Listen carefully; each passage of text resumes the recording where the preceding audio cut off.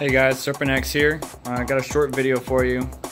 Basically, I got another 1070, Zotac 1070. I ordered this in January during that mining craze from December going into January where all the cards went to slim pickings.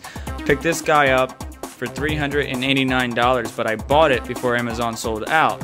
So they had to sell it to me at that price. And because I kept bugging them, I was like, hey, where's my shipment? Where's my shipment? Where's my shipment? I got it, 1-day shipping, $389. Sad that it's still MSRP after 2 years of being on the shelf, or 2 years since it's been out. But I wanted to show you this real quick. So if you add another card, and my nest got even bigger, that's dangerous. This is dangerous. No burns, I'm not using any Molex, no wires are burning up, no craziness, but just the organization itself is enough to make somebody with OCD go crazy. So sorry if you have OCD, but this is my setup until I get an official mining frame or build my own. So I had a connection, see if I can show it to you. I had a connection that was Molex right there, and it was going to connect to the new 1070. But if you watch Son of a Tech, or if you pay attention to any mining riser card issues, that's bad. The Molex can't handle the 75 watts or whatever, 66 watts that is supposed to pull through PCI. So instead, that Molex adapter is running my fan controller and the hard drive down here. And then I have another official SATA cable. I have backups just in case. That's running off of this power supply, because this power supply is at its limit. The 750 watt here in this corner is at its limit. This is a 550. So I decided to run the last 1070 off of this 550, and the next two cards are probably going to run off of the 750. Just kind of balancing the power distribution, so to speak. When you add a new card to your system, it's going to reset your MSI afterburner. Now, of course, I plug these in here. Focus. But all my other cards, I gotta plug in all my presets. They're all blanked out. So I have a list, and you can make yourself one too, of all the presets that you need to do. 1070 needs to be 75 watt TDP, core 200, MEM 600. But then I have a Zotac 1060 and an EVGA 1060, and those two, with some fine tuning, have two different kind of settings. So the TDP on the 1060 for EVGA is 65%, where on the Zotac is 74%. So I gotta find out which one is which. Here's a simple test to figure out which one is which. You select the card. You turn the fan all the way up. After you turn off auto, because I'm an idiot. And you hit the little check. And you listen with your ear. That is the EVGA one. So now we can put it back on auto, and you should be setting an aggressive fan curve, which I already have one preset, to keep the temps in check. So now that we know that that's the EVGA one, we could go ahead and set the TDP. Now I know I said 65, but I'm going to go 70, temp limit 78 or lower. And the clocks and the MEMS are all great for these Pascal cards. I'm always hitting 200 on the core, 600 on the memory. And I know I could go probably a little bit higher.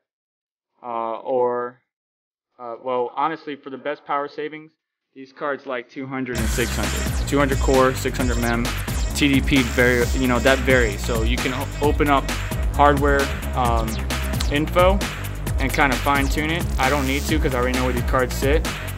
Actually, I will need to open it up because I got a new 1070 and it might like certain settings, so I'm going to have to configure that.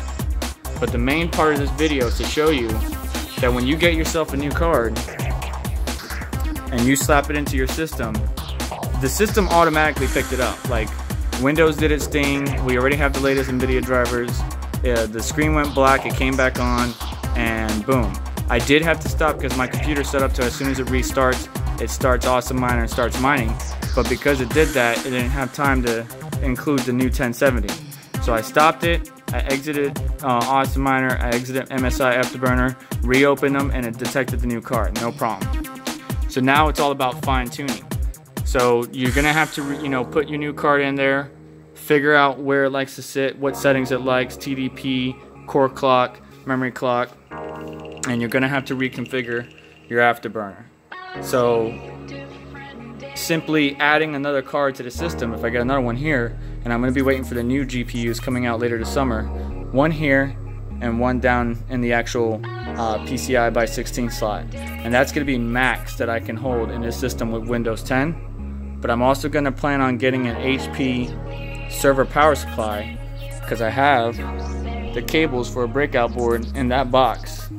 So once that comes in, I won't have to worry about power. It'll be stable, it'll be correctly connected. I won't have to worry about these adapters burning up.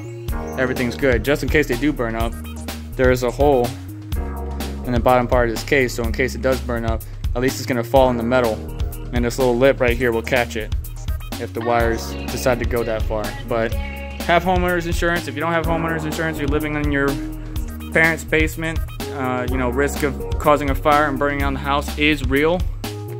It's not as retarded as scooters. What is it? Joey, what's your thing called? Hoverboard. The hoverboard issue where you leave it charging and it'll burn up. It's not as bad as that, but this is dangerous if you're using Molex adapters or any type of cheaply made adapters. So be careful, guys. Good luck, and plug in your new card, adjust your settings, fine tune with hardware info, and you'll be good to go. I wanted to add one more thing real quick. In MSI Afterburner, the order of which the GPUs are completely different than the order of which the GPUs are in Awesome Miner and I think hardware info. So the only hard part about this is figuring out which GPUs are what. So we got 1070, then 1060, then 1070, then 1060, then 1070, then 980 Ti. But in MSI Afterburner, the 980 Ti is, if you focus, first. And then in hardware info, the 980 Ti, the 1070 is first. So hardware info and Awesome Miner are on the same page. MSI Afterburner is not. So different programs have the GPUs numbered in different orders. All it is the 980 Ti is connected to the by 16 slot with a little adapter. Then I have the U-bit for it converts one PCI by 1 into 4 USB, and then I have the new 1070 connected to its own by 1 slot down there. So be careful of that. Your GPUs are going to be ordered differently between programs, so double check your settings and your configuration. That's it for this short video.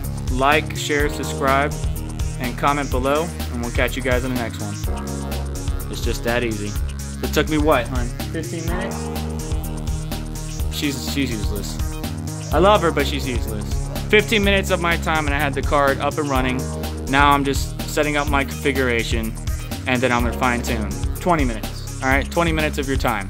All you gotta do is plug in a new card, fine tune, set it up, and start mining again.